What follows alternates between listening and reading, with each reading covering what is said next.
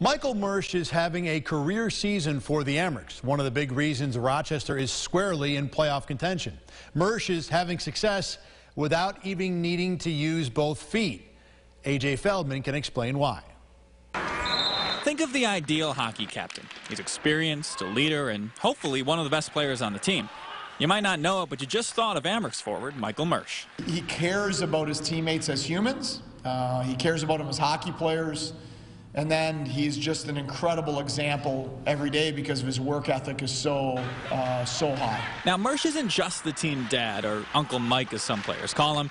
He's also been really good on nearly a point-per-game pace this season, the best of his career. But he knows his true value comes in mentoring the future Sabres. It's been an honor to help these younger guys who are great players try to learn their way throughout this league to get to the next level.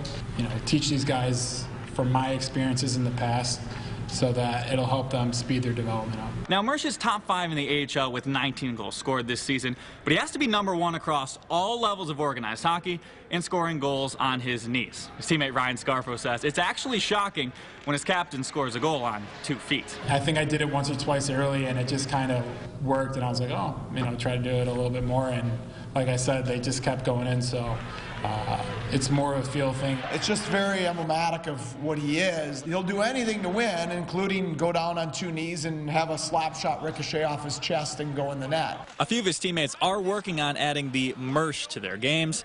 Just another way the captain is leaving his mark. Reporting in Rochester, A.J. Feldman, News 8.